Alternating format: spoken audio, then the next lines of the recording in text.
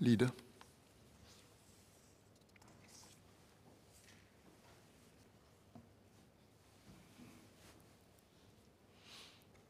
Mr. Speaker, may I see your consent and the general assent of members present to move a motion for amendments? Are we going ahead with this? Oh, I see, for the debate.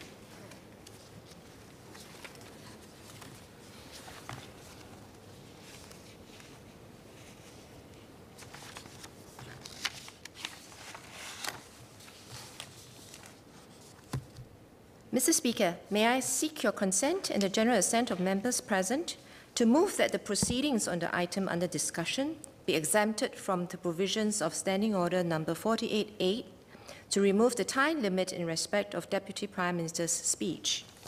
I give my consent. Does the Leader of the House have the general assent of honourable members present to so move? Leader, please proceed. Mr. Speaker, I beg to move that the proceedings on the item under discussion be exempted from the provisions of Standing Order number 48, subsection 8, in respect of the Deputy Prime Minister's speech. The question is, as moved by the Leader of the House, as many as of the opinion say aye. To the contrary, say no. I think the ayes have it. The ayes have it. Deputy Prime Minister.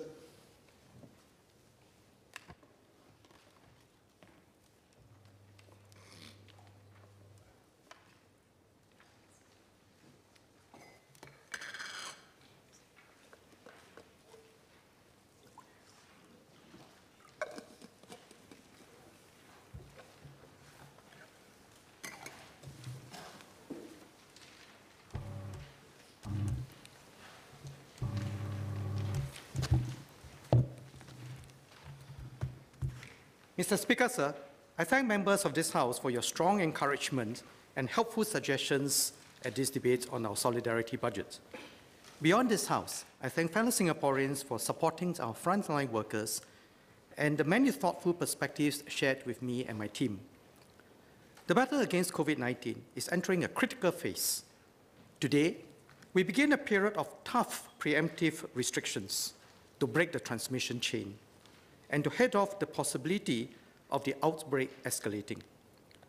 Our livelihoods and our economy will be disrupted for a while, but we have to do this for our health and the well-being of our people. Many members have told me how the last 2 months have felt like a year. So much has been happening so fast. The latest circuit breaker measures have dominated our discussions so much.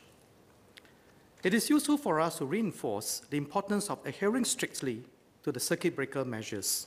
But this budget debate was originally scheduled to debate the resilience budget, as some members reminded us. So let us remind everyone that we should look at all three budgets: unity, resilience, and solidarity, and the total allocation of $160 billion. With that as a backdrop, I'll round up the debate by sharing my thoughts on this crisis. First, the nature of this crisis and how it differs from past crises faced by Singapore and the world. Second, what we must do now, even as we speak, to stay united and stay resilient. Third, how our people and our nation can emerge stronger when the storm passes. Lastly, I'll conclude with some reflections on the critical importance of good governance. First, the nature of this crisis. Mr. Liang Eng Hua and Mr. Saktiandi Supat asked, what is the nature of this current crisis that we are facing now, and how different is it from the past crisis which Singapore has faced? These are very important questions. Almost everyone in this House described the current crisis as unprecedented. Indeed, COVID-19 has been unparalleled in its spread and impact on the medical, economic, financial, and other fronts. It is astounding how a microscopic single-stranded RNA virus of less than 200 nanometers in diameter has wreaked such devastation around the world. Medical experts are divided on how long this crisis will last. Some hope that the distribution of the COVID-19 outbreaks are displaying seasonal patterns and that warmer weathers could suppress the virus, or new ways are found to enable the quick detection of infection, minimize its spread and effect. Others have cautioned that the virus could be cyclical. Even if its spread was slowed in the next few months, it could return in the form of a stronger variant when temperatures fall in autumn in the Northern Hemisphere. The global scientific community is racing to find a vaccine. Even at its swiftest, the World Health Organization has cautioned that we are at least 12 to 18 months away from a viable vaccine. We must therefore do our utmost now, take our circuit breaker measures very seriously, and minimize physical contact among ourselves. On the economic front, even the most skillful and experienced forecasters have had to repeatedly revise their economic forecasts. The IMF has downgraded its 2020 global growth forecast 3 times since January 2019. The IMF is releasing a new World Economic Outlook this month and has flagged that the further downgrade is imminent. It expects a recession at least as bad as during the 2008 global financial crisis. The reality is that no one really knows how badly economies will be hurt and how long they will take to recover. I was serving as PPS to then Senior Minister Lee Kuan Yew during the Asian financial crisis in 1997 and learned much about the roots and nature of the crisis from the many discussions that SM Lee and also at time PM Goh had with global experts. And during the global financial crisis, I was the managing director of MAS at the front line of a very severe meltdown in global financial markets. This global financial crisis was different from the Asian financial crisis, as it originated from the financial systems of the most advanced economies in the US and in the EU. It was so severe and the financial system so interconnected that it brought down century-old banks in the US and Europe. Both crises were severe, but the root causes were largely financial mismanagement, which were then amplified through an interconnected financial plumbing and the real economy. But targeted solutions subsequently restored confidence. This time round, the problem is much more complex. Almost every country's most urgent priority is to slow the outbreak of the virus. To achieve that, half of humanity are now in lockdown. In the Asian and global crisis, airlines were still flying and many activities continued. The sharp fall in aggregate demand this time is severe. Financial markets and the global economy today are far more integrated and interdependent than they were a decade ago. The global supply chain is much more integrated. Action by one country to contain the outbreak disrupts the global supply chain. The effects of the outbreak is a very sharp reduction in global aggregate demand and a widespread disruption to the global supply chain. And this is sending shock waves across the world. Furthermore, the political consensus in many advanced economies is fraying, making decisive responses and coordinated action much harder. Globally, the situation will get worse before it gets better. But don't get me wrong, I'm not a pessimist. There is hope that as the crisis deepens, people around the world will find the need to come together and be single-minded about winning this battle. As Mr. Murali Pillay and Mr. Ong Teng Koon indicated yesterday, this is a global crisis that demands global cooperation. I'm glad that multilateral institutions, the WHO, IMF, World Bank, as well as the G20, have stepped up to coordinate and manage the multiple dimensions of this crisis. The world must come together and do its utmost to avert catastrophic consequences. For Singapore, we have to contribute our views and do our part. We are not a superpower with immense resources, but we should support multilateral institutions in their mission, help build global consensus, and do what we can to get through this crisis collectively. Singapore is feeling the full effects of the COVID-19 pandemic. As an open and globally connected economy, we are deeply impacted by global economic shocks and the effects of border closures. Our aviation industry, for example, is entirely international. Extensive border closures have effectively brought the whole aviation sector to a standstill. The circuit breaker measures that kick in today will have a severe impact across the whole economy. Until an effective vaccine or treatment is developed, our policies can only seek to mitigate the fallout. It's difficult to predict when this crisis will be over. This means that we have to plan for the worst and work towards the best. I shall now turn to the government's priorities in tackling this crisis. In this fight against COVID-19, our top priority is saving lives to protect Singaporeans and our families. We have to keep the rate of infection and transmission low. This is absolutely critical. If we fail in this, our healthcare system will be overwhelmed. If overwhelmed, we'll lose more lives, not just from COVID-19, but from other treatable conditions. We must do all we can to support our frontline healthcare workers. But the more stringent the measures we put in place to keep the number of cases down, the bigger the impact on our economy, as several of you have pointed out. Now, in the immediate term, this is a trade-off between protecting lives and protecting the economy that we must all accept, not just in Singapore, but around the world. The alternative of allowing the virus to spread widely enough so that community develops herd immunity will cost too many lives and much more destruction. So let us act decisively now, accept the pain, protect lives, so that we have the strength and vitality to recover faster and thrive in the long term. Our economy is hit on so many fronts that it is not possible to just restore the status quo. Moreover, as the most open economy in the world, injecting funds cannot counter the extensive global supply and demand shocks. So our best response now is to build resilience in our economy and society. That is the approach to the economic and social support in our resilience budget and the solidarity budgets announced yesterday.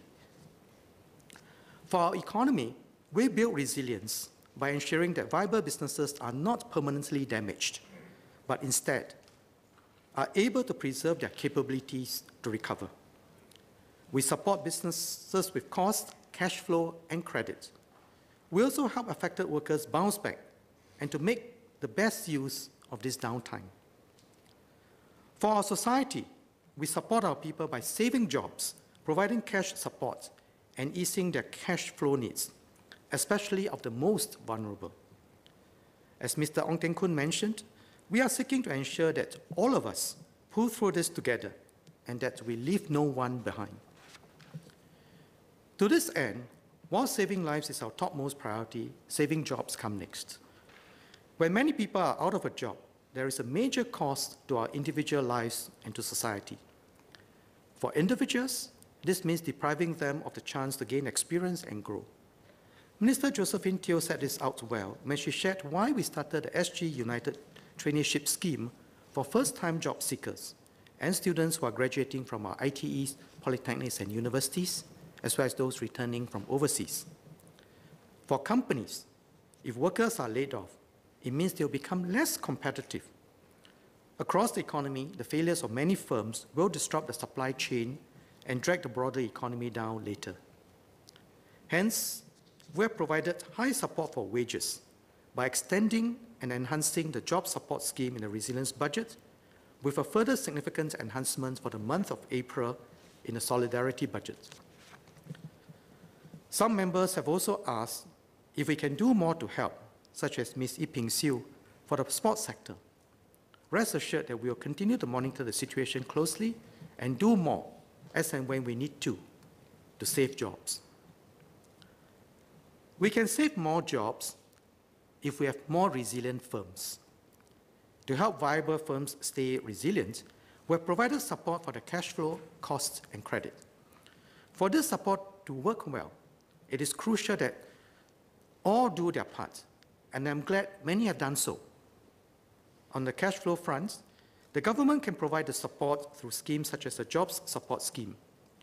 However, the Job Support Scheme will fail if firms take a short-term view pocket the payouts in 1 month, and retrench the workers the next month. I urge businesses to take a longer-term view, retain and upskill your workers to accelerate your transformation for the future economy. In the same vein, the National Wages Council, with the support of the tripartite partners, has called for firms to reduce non-wage costs and tap government support before resorting to retrenchments. As Secretary General Ng Chee Meng and his union leaders emphasized repeatedly, firms should cut costs to save jobs and not cut jobs to save costs. Let me repeat that. That as Secretary General Ng Chee Meng and his union leaders emphasized repeatedly, firms should cut costs to save jobs and not cut jobs to save costs. Otherwise, firms would have to start from scratch in rehiring and retraining, and some may not be able to seize opportunities once the economy recovers. Ms. Jessica Tan and Ms. Sylvia Lim asked, how can we ensure employers receiving JSS payouts continue to retain workers? By design, employers who reduce their employees' wages or put their employees on no-pay leave during this period will have their JSS payouts reduced correspondingly. Conversely, employers who had already done so before the announcement can still bring their workers back onto the payroll. As long as you pay your employees' wages and make the necessary CPF contributions, you will receive the corresponding JSS payouts for the relevant months. MOM and the tripartite partners have released an advisory yesterday to guide employers on salary and leave arrangements that takes into consideration the substantial support from JSS. We'll continue to monitor the situation closely with our tripartite partners and take action where needed. NTUC Secretary General Ng Chee Meng and Mr. Liang Eng Hwa asked if we can flow the assistance to firms even more quickly. Let me assure you that we are trying our best. Agencies like CPF Board and IRAS have redoubled their efforts, working through nights and weekends to expedite the payouts.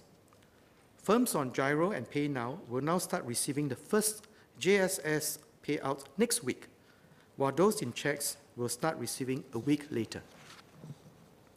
Mr. Speaker, sir, may I draw members' attention to these sheets which describe when businesses and households will receive payouts, please. There will be support flowing every month for the next 6 months.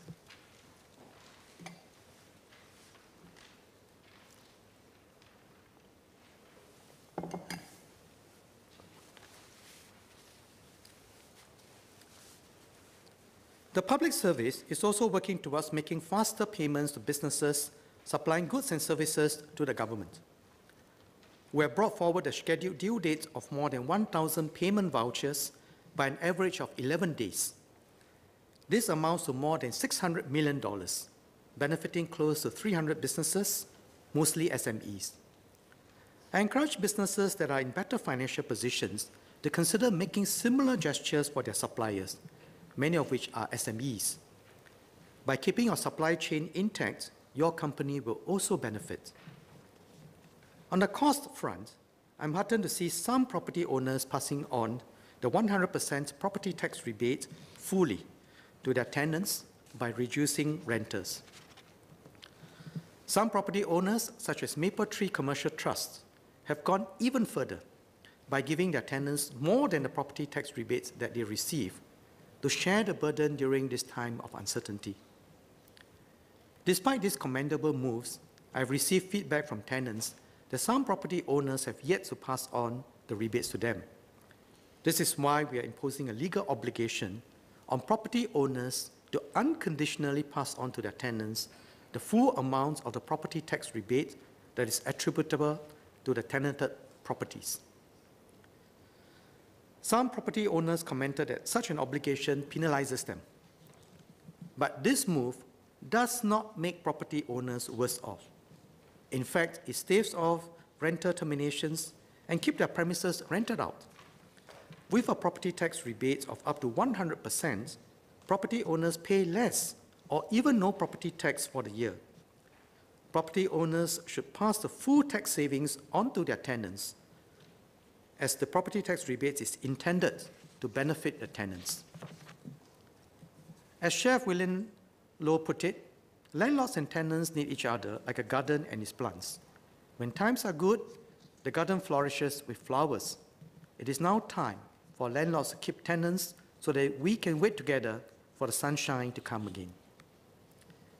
With this move, I trust that all property owners will do your part, support your tenants, and give additional help to tenants who need it. The government is leading by example by giving a rental waiver of up to 3 months for government-owned properties. This helps about 36,000 tenants. On the credit front, I enhanced financing support for enterprises in our resilience budget and introduced further enhancements yesterday to manage the uncertainty in April as part of the solidarity budget. I'm glad that MAS, together with financial institutions, has introduced a package of measures to help SMEs with temporary cash flow difficulties. This is a concern raised by a number of members, including Mr. Murali Pillai, Mr. Satyandi Supat, Ms. Fumiha, and Ms. Lim San San. I spoke about these measures in my statement yesterday. I'm glad to see the industry step up and come together to support their customers through this difficult time. I urge businesses to use the support on the 3 C's to keep things going while they do a stocktake and make adjustments for what could be a prolonged downturn ahead. I also urge businesses to use the support wisely and responsibly, even as we provide many forms of help in a broad-based manner. Let me now touch on resilient workers. Our resilience budget also focuses on building resilience in our workers. The best form of support is continued employment, both in the immediate and long term. But if your livelihood is affected, we are here to help you through difficult times to bounce back when conditions improve. For employees, beyond subsidizing wages through the Jobs Support Scheme, we have also provided help for workers' training and upskilling by enhancing cost fee subsidies and absentee payroll. For those who lose their jobs, we have stepped up our efforts to help workers find new jobs, especially where there are emerging trends, such as through SG United Jobs Initiative, which Minister Josephine Teo spoke about yesterday. For those who experience hardship, we also provide strong social support through new schemes, such as a temporary relief fund and COVID-19 support grant, as well as through existing schemes like ComCare. For self-employed persons, we'll provide direct cash assistance through the Self-Employed Person Income Relief Scheme, or SIRS. In implementing this new scheme, we have heard many suggestions, such as that from Mr. Joan Pereira and Mr. Dennis Tan, to improve its auto-inclusion criteria. With the revised eligibility criteria I announced in my ministerial statement, a total of about 100,000 self-employed persons will benefit. I also encourage all self-employed persons to make full use of the SEP training support scheme to train and upskill during this period. Several members, like Mr. Peng Eng Huat, Mr. Pritam Singh, and Associate Professor Walter Tessera, have asked for the government to relook our approach for support for our low-wage workers, especially during this period. Our union MPs, too, have been consistently championing the needs of our low-wage workers and actively working with the government to uplift them. This is the right approach because we need a combination of policies which work together to shift the entire landscape of support for our workers. The progressive wage model and workfare, which then Labour Chief Lim Swee Keat is a strong proponent of, have uplifted low-wage workers while keeping unemployment low. Every worker is assured that he can earn more wages through skills upgrading. We continue to believe in that and have strengthened our Skills Future and Next Bound of Skills Future movements to allow for this continual progression. I've also heard Mr. Henry Quek's suggestions on sharpening this effort.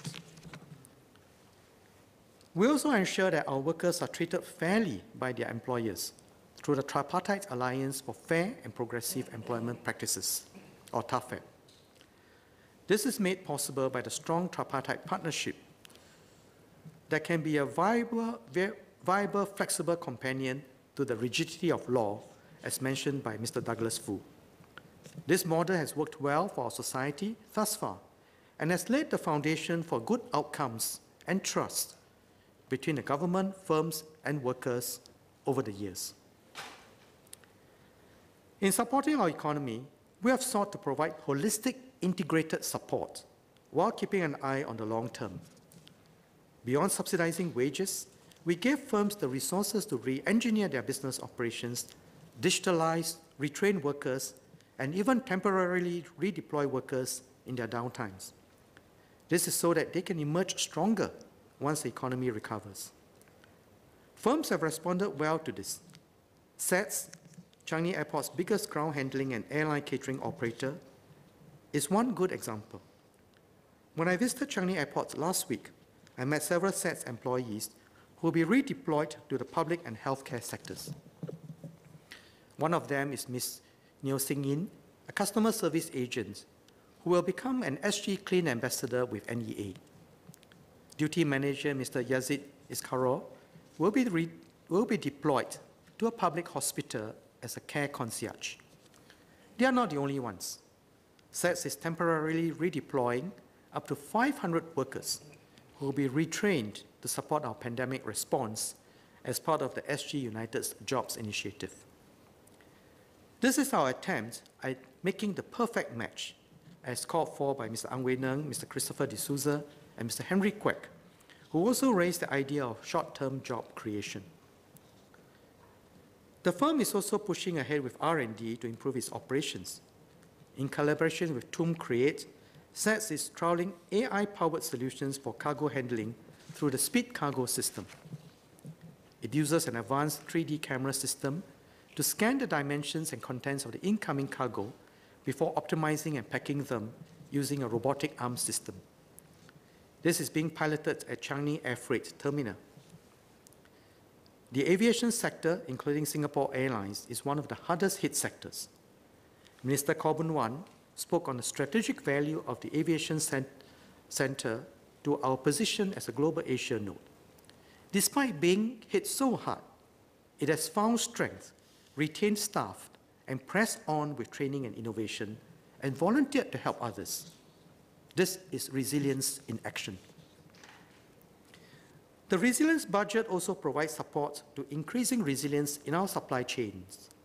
Mr. Ang Wei Neng, Mr. Satyendra Supat, Mr. Gan Thiam Poh, and Mr. Murali Pillai have rightly pointed out that the COVID-19 has underscored the importance of further strengthening our supply chain, resilience, and food security. They have urged us to press on, including on our ambitious 30 by 30 goal to develop our own food production capabilities. Last Wednesday, I visited Apollo Aquaculture Group and Max Koi Farm, saw what they had achieved, and learned about their plans. Indeed, let us devote attention to this. In my ministerial statements on the resilience budget, I spoke about our efforts to deal with the immediate challenges by having a robust, multi-pronged strategy to ensure a stable supply of safe food and essential items. We have been working on this for years and will continue to do so. Minister Masagos will provide details later this week. I also thank Mr. Seah Kian Peng and his staff of the NTUC Group, who have been working hard to keep shelves stocked. Your hard work and that of other distributors instill confidence in the adequacy of our food supplies. This year's budgets also provide direct support for families, with more for the lower income. This is how we support a resilient society. Additional support is available through self-help groups and community development councils. I thank members for the various suggestions to do more for our families and households after listening to the feedback of Singaporeans. Associate Professor Walter Tessera, Dr. Lim Swee Keat, Ms. Fumi Ha, Mr. Louis Ng, and Mr. Faisal Manap have requested to provide more cash in hand for Singaporeans and their families to tide through this period. In fact, we will already be providing more than what the members have proposed. A 50-year-old couple with a child aged 20 years old and below will receive up to $3,200 in cash. This is from the Solidarity Payment, Care and Support Package, and Passion Card top-up in cash. Low-wage workers on workfare will receive an additional $3,000 in cash to help them with their expenses over this period. Singaporeans who become unemployed can receive the COVID-19 support grant of $2,400 over 3 months. In the interim, those who require urgent help with basic living expenses can apply for cash assistance of $500 under the Temporary Relief Fund. MSF and HDB are also exercising greater flexibility under ComCare and for mortgage repayments respectively to provide stronger support. In addition, under the Job Support Scheme, employers will receive up to $31,000 in wage offsets over 9 months for each local worker retained. Eligible self-employed persons will receive $9,000 over the same period under SIRS.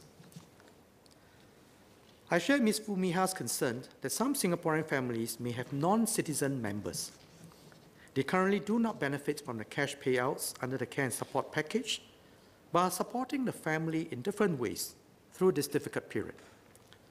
To support the Singaporean families, adult permanent residents with Singaporean parents, spouses, or children may apply for a one-off solidarity payment of $300. I will also extend this to LTVP Plus holders who are spouses of Singaporeans. More details will be available later. With this set of schemes, we balance between targeting our support for those who need it more and flowing support quickly to large groups. It is not an easy balance, and we'll do our best to calibrate this. That said, I fully support the spirit of Associate Professor Walter Tessera's suggestion. Those who have more should support those who have less. Such solidarity is especially needed in these difficult times. As I mentioned in my ministerial statement, some of our support have to be broad-based so that we can flow our support to our people quickly. I encourage those who do not need the cash payouts to share it with those who need it more by donating to giving.sg or the Community Chest Courage Fund, or to directly share it with others. Mr. Pritam Singh noted that the resilience and solidarity budgets have features of the New Deal in the US and went on to ask if we can provide continued support beyond 9 months, even after the pandemic subsides. He made a comparison of the New Deal and asked if we should have a living wage for essential services workers, including cleaners. As Mr. Singh himself pointed out, and I quote, "The New Deal took more than 6 years and secured the US as a welfare state with a strong federal government and a perennial national debt problem." He went on to say, "The comparison with the New Deal is nonetheless thought-provoking." And indeed, we should think hard about this. While the New Deal was meant to bring the United States out of the Great Depression, its ideas have now polarized American society. We still see the schism today between liberals who support it for its comprehensive relief and reform program and conservatives who oppose it for being hostile to business and growth. The United Kingdom went through a similar phase, with the government swinging between the left and right of the political spectrum. I was a student in the United Kingdom in the early 1980s, when Mrs. Margaret Thatcher rode to electoral victory when ordinary Britons got fed up with the winter of discontent in 1978-79, where there were widespread strikes in the public sector, including the NHS. As a first-year student of economics, we had to study economic history and wrote essays on why the Industrial Revolution started in England. At the same time, I had to do macroeconomics and wrote essays on why the British economy was then deindustrializing and how economic growth was important for the welfare of workers, and did papers on sociology on class warfare in Britain then. So it is important that in any policy making, we pay attention to the subtle but significant changes in the tone of society, in the attitudes of people, and in relationships, which will take years to show and which are not easy to reverse. So let me caution that in making good public policy, we should be rigorous and clear-headed and not rely on some ideological shortcuts or labels without thinking deeply about interactions and longer-term effects. For our little red dots, we must have the courage and wisdom to do what is right for us and not rely on simple ideology or fad and fashion of the day. Focus on our people's well-being and design systems and support around that core purpose.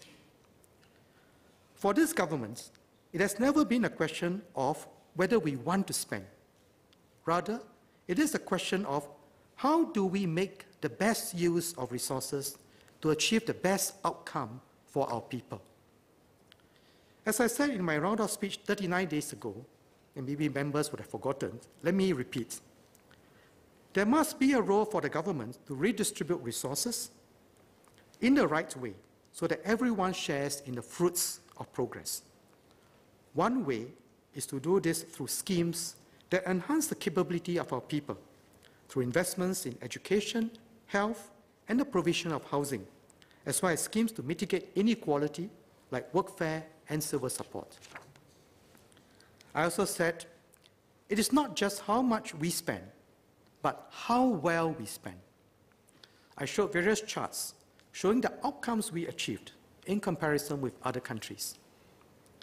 If we stay adaptable, we can keep adjusting our social security system according to the needs of the day. For example, the recent wave of digitalization has brought great rewards to the innovators, but also put pressures on employment and wages for older workers. We have responded with social support schemes like workfare income supplement. To help our people tide through immediate challenges in this crisis, we have been adaptable and introduced schemes like CSRS and the COVID-19 support grant. So let me urge all members in this House to remain rigorous and clear-headed and to focus on outcomes for our people.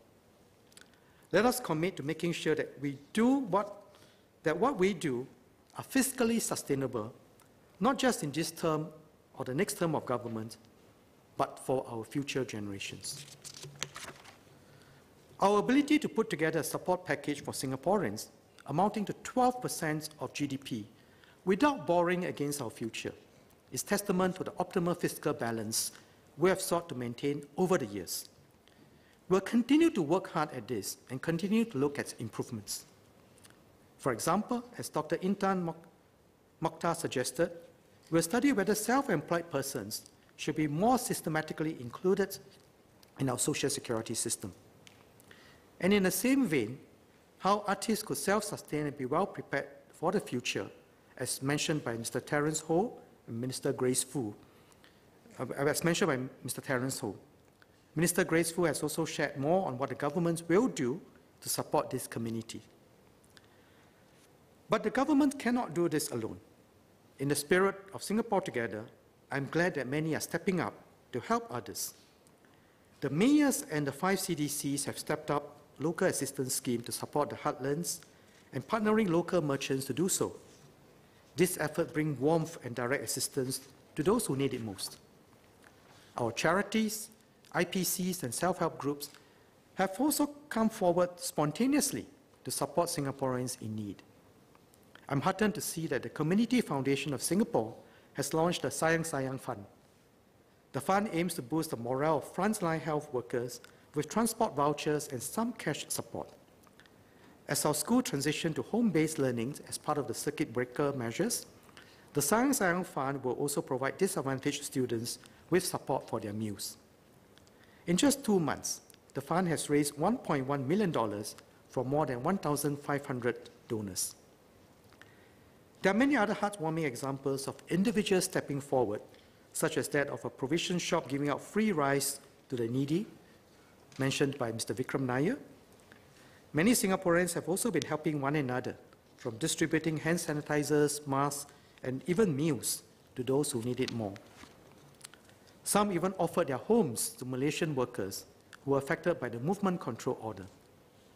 Singaporeans are also taking care of the seniors among us, a group that Ms. Joan Pereira raised. One such example is Madam Alice Lee. Alice stays in a mature estate where there are many senior residents who have mobility issues, and these seniors face trouble collecting their masks and hand sanitizers during the collection exercise in February. Alice helped the residents with their collection and delivered it to their homes. Alice also took the opportunity to chat with these residents and check that they are doing fine during this period. These are spontaneous acts of community support, and I hope that you will inspire more to do the same. This is the social cohesion and resilience that we must have.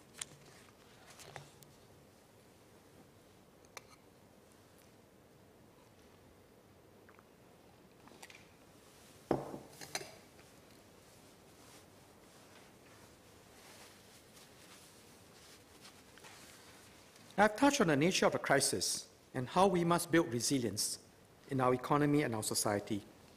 Several members, like Mr. Liang Eng Hwa, Ms. Jessica Tan, Mr. Gan Thiam Poh, Mr. Douglas Foo, have raised this and asked, how can we position ourselves better for recovery and emerge stronger? And Mr. Ershad has just spoken of hope.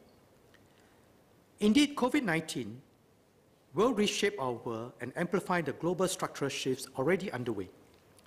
With these shifts come risks as well as opportunities.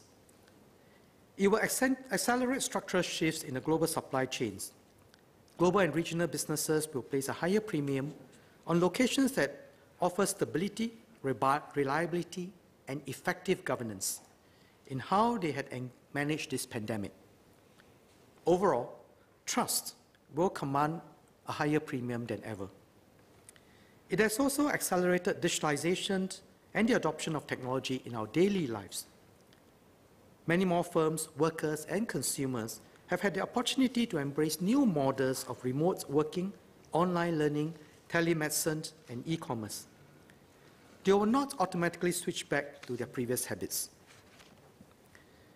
We are in a good position to make the most of these opportunities in a post-COVID world. To do so, we'll redouble our efforts to position Singapore as a global Asia node of technology, innovation, and enterprise. I'm glad that even during this period, companies have continued to engage Singapore on new projects and the development of new capabilities. Just last week, Hyundai announced its opening of an innovation lab in the Jurong Innovation District to develop and test technology across the automotive supply chain and trial electric vehicle manufacturing. In the same week, ExxonMobil also held a virtual foundation laying ceremony to deploy new technology to upgrade its integrated refining and petrochemical complex. This is expected to create 135 new jobs. We'll also press on with our Smart Nation and R&D efforts. We'll continue building smart towns like our Punggol district and our efforts in deploying autonomous vehicles. We are now formulating our next 5-year master plan for research, innovation, and enterprise, or RIE 2025. And we'll prepare our people for this. Under the SG United Traineeships Program, NRF will work with MUM to provide more than 500 traineeships across the RIE ecosystem, including our R&D labs, as well as DigTab startups, accelerators, and incubators. We'll also continue to press on with business transformation and upgrading of our workers, even during this downtime. In fact, especially during this downtime.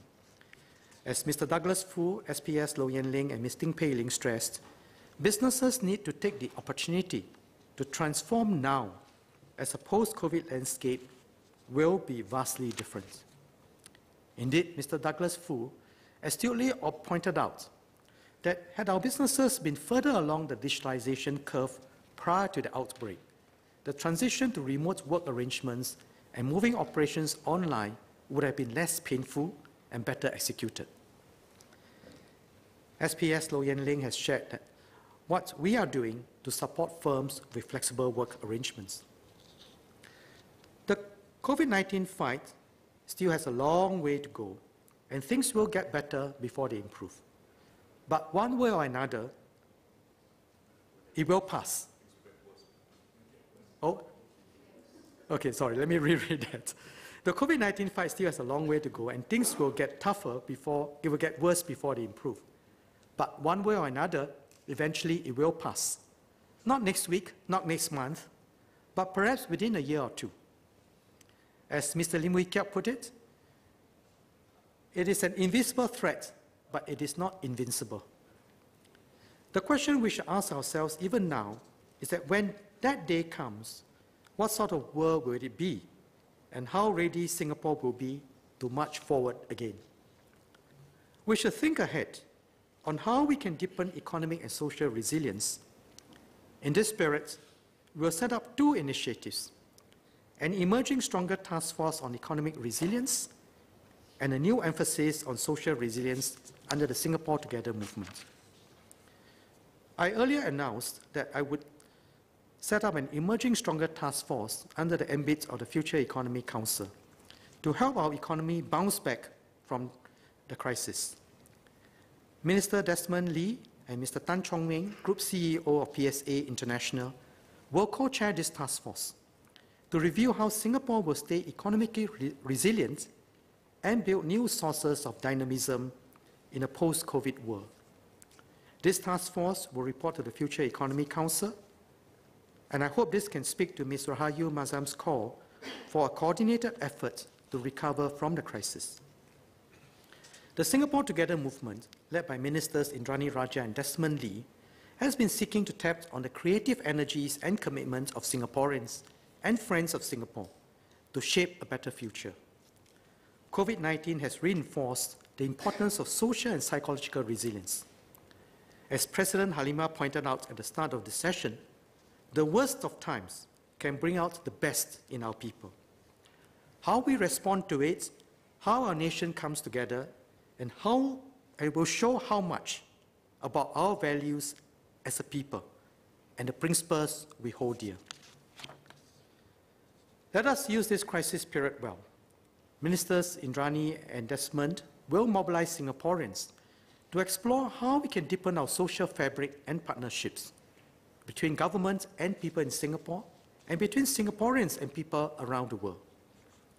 This will be a whole-of-nation effort, which will take our collective energies and ideas to do well. To do so, as I've mentioned before, we'll have a series of national challenges across different domains to encourage ground-up participation. One of the first challenges we'll have is the Singapore Together Stay Home for Singapore Challenge. I'm asking all of us to be a part of it. These 4 weeks of circuit breaking will feel unusual and unnatural. The challenge is to help ourselves and others stay home and do so purposefully and positively. As we stay home, how might we thrive by staying healthy and learning? How might we connect with our loved ones and the community? How might we help others? And how might we get help? This will be a time for reflection, to learn something new, bond with loved ones, to show care and support for one another, and do something active and constructive for the community. There are existing resources available to all Singaporeans. For example, you can tap on online resources from the National Library Board and the National Heritage Board to learn new things and connect with your loved ones. Some Singaporeans will also be emotionally affected or distressed in this period. As pointed out by Mr. Alex Yam, Mr. Muhammad Irshad, and Ms. Entia Ong, if you need additional help, you can get help from various platforms, such as the National Care Hotline, or from our community partners. We are putting together some resources, and Minister Desmond and Indrani will speak more about them soon.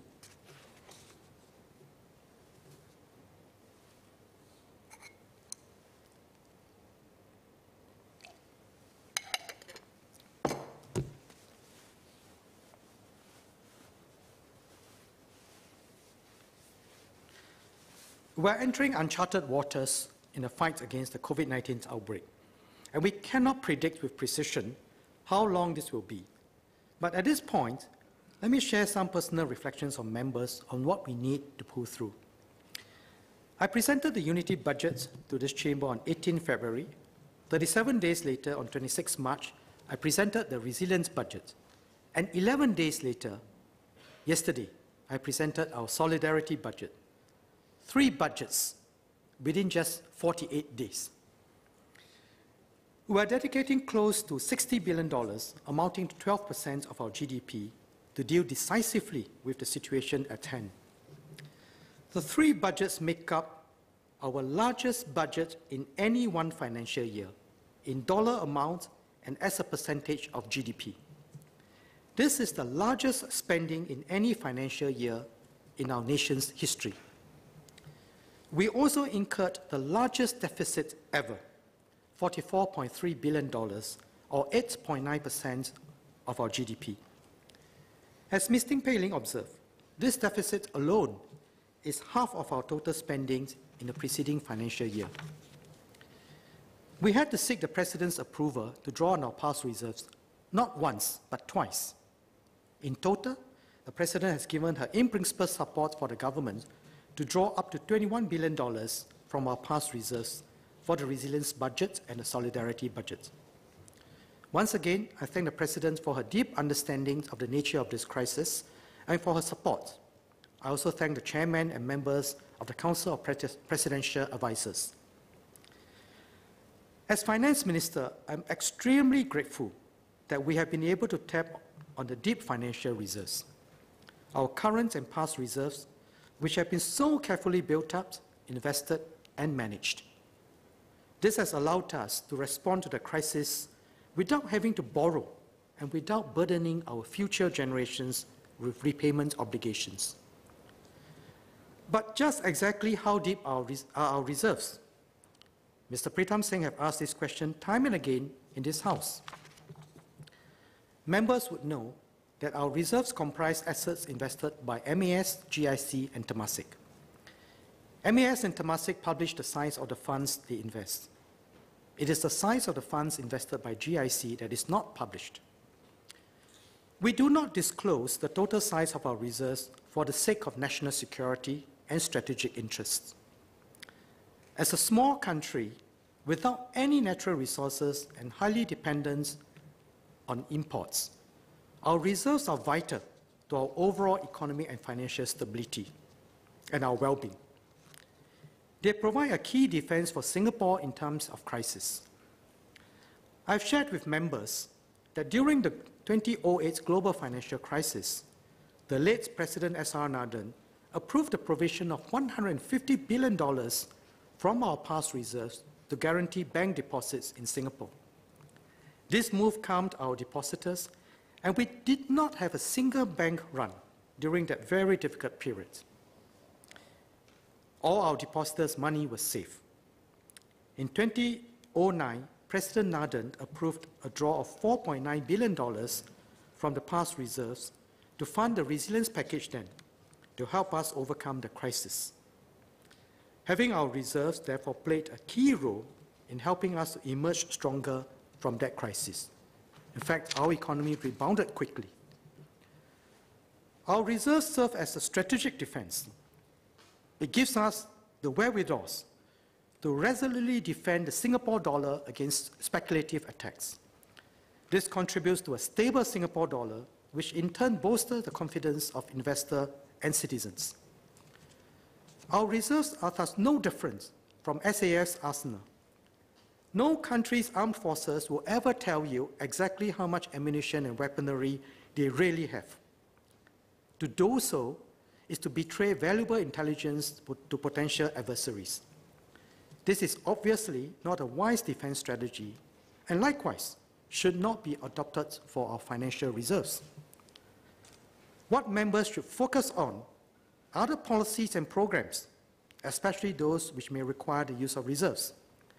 Debate the merits of these programs, including the expenditure required for them. But let's be clear, it is neither in the interest of Singapore or Singaporeans to repeatedly ask about the size of our reserves. We are in the middle of a storm, and I'm very disappointed that Mr. Pritam Singh has used this occasion to raise this question again. Mr. Pritam Singh also asked, how will we ensure sustainable finances in the next term of government? He suggested that we review our usage of past reserves in view of the longer-term impact of COVID-19.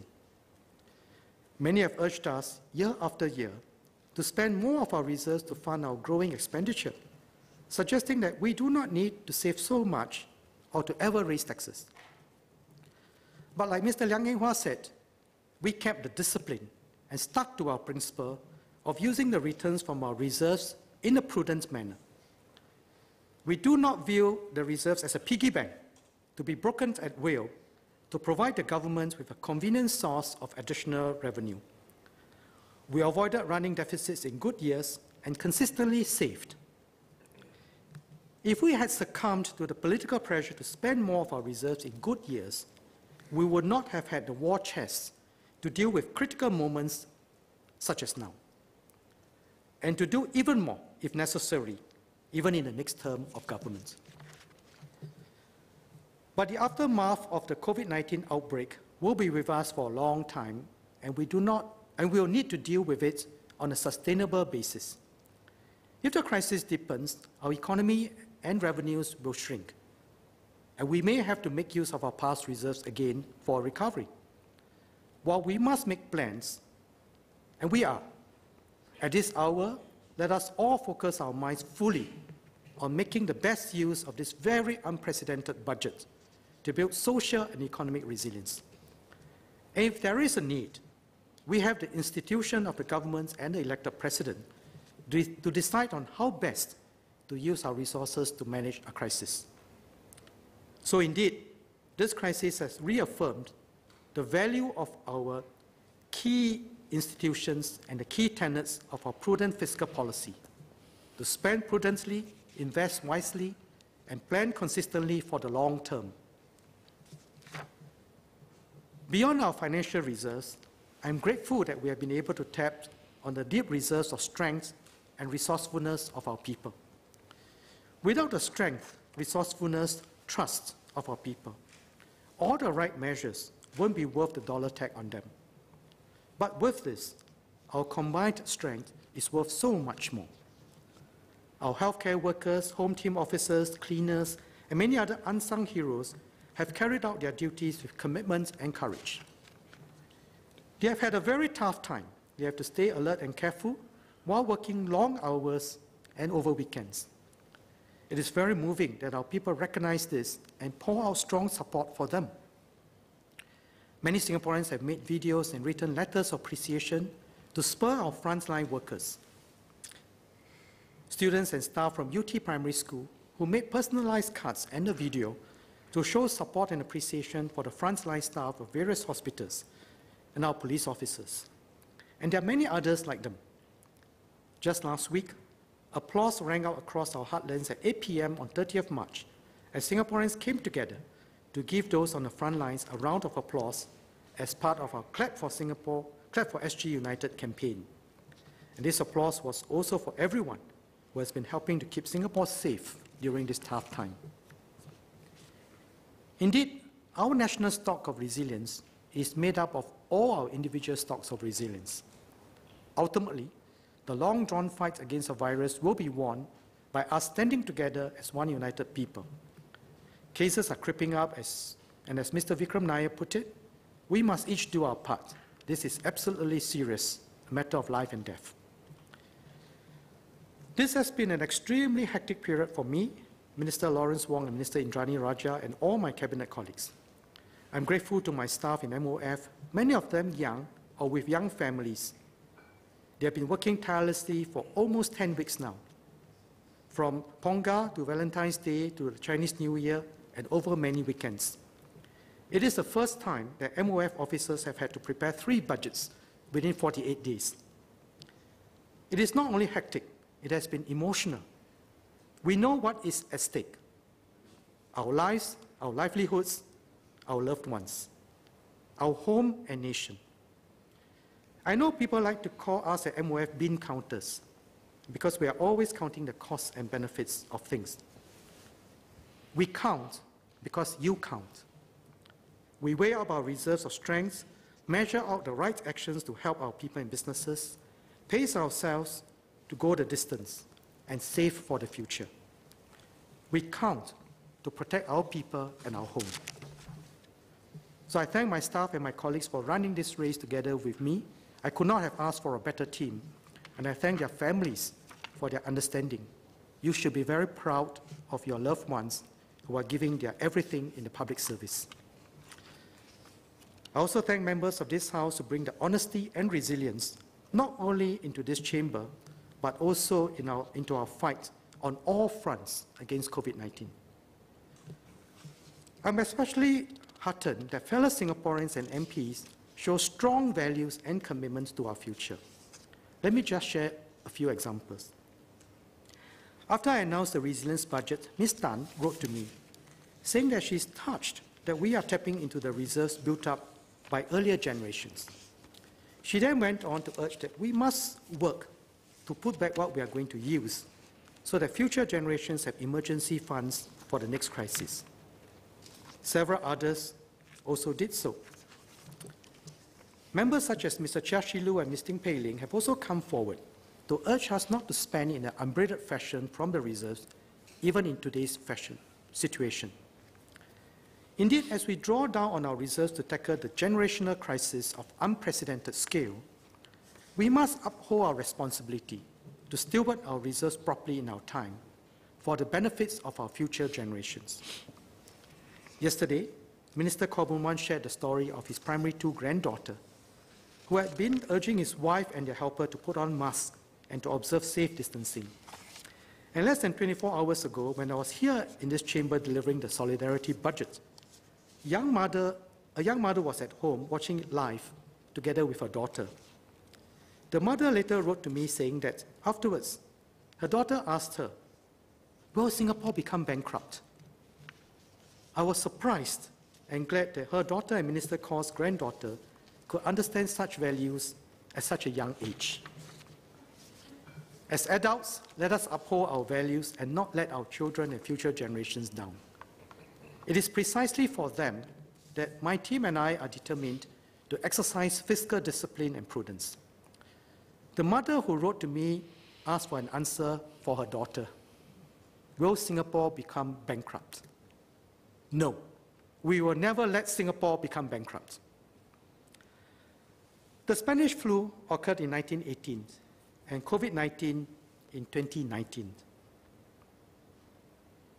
100 years from now, should there be another unprecedented crisis, will Singapore have the wherewithal to tackle it? It depends critically on the values of our people. And I'm grateful to Singaporeans like Ms. Tan for reminding us all of our responsibility.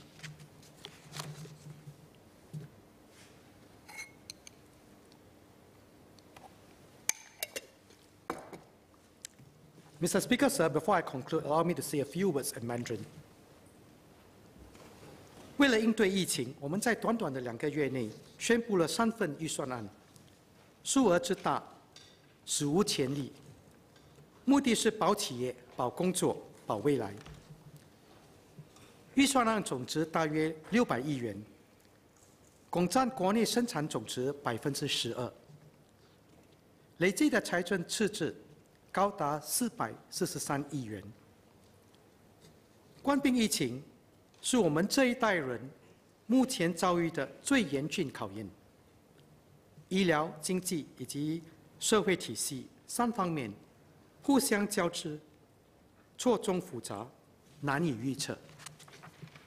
因此，我们推出了多项大刀阔斧的措施，例如，为保企业，我们推出了产业税和租金回扣，帮助企业降低成本；为保工作，我们通过雇佣补贴计划，帮助企业应对资金短缺问题，避免企业裁退本地员工。另外，我们也通过自雇人士收入补贴计划，帮助自雇人士。我们也加强了关怀与援助配套，来减轻国人的生活负担。由于疫情的演变还不明朗，我们会因时制宜，根据疫情的发展和民众的反馈，调整我们的援助措施。我们今天有能力应对疫情的来袭，是因为新加坡政府多年来未雨绸缪，谨慎理财。政府有财政盈余，我们也有国家储备金作为坚实的后盾。政府获得哈利马总统原则上的支持，动用高达210亿元的国家储备金。我在此向总统表达谢意。之前我提到前人种树，后人乘凉。我们的国家储备金就如先辈为我们所栽种的树。如今，这棵树不只能让我们在天晴时遮阴，还能在暴风雨时为我们遮风挡雨。这让我们在不需要贷款的情况下，能够应对眼前的危机，避免再留子孙。政府会竭尽所能，不过我希望大家也能尽自己的一份力，互相扶持，共度难关。过去2个月来，我们的医药人员、内政团队、前线工作人员日以继夜，奋力对抗病毒。我也感谢他们的辛勤付出。现在是大家并肩作战的重要时刻。每位国人应该必须负起社会责任感，要尽量做到3个不：不慌张、不出门、不乱传。我们一再强调，因为这是一个阻断病毒传播、保护国人安全的重要途径。如果不小心染病或感染了家人和朋友，失去了健康或生命，就只能留下深深的遗憾。在职场上，公司也应该照顾好员工，尽可能保住员工的工作。病毒无情，人间有情。每个慈善团体、公益机构、自助团体、志愿人士，已纷纷向有困难的国人伸出援手。疫情当下，我希望更多国人会挺身而出，献上爱心。我国领导人和国人多年来建立的深厚的互信，国人对政府的信任，让我们能够实行措施，保障国人安全。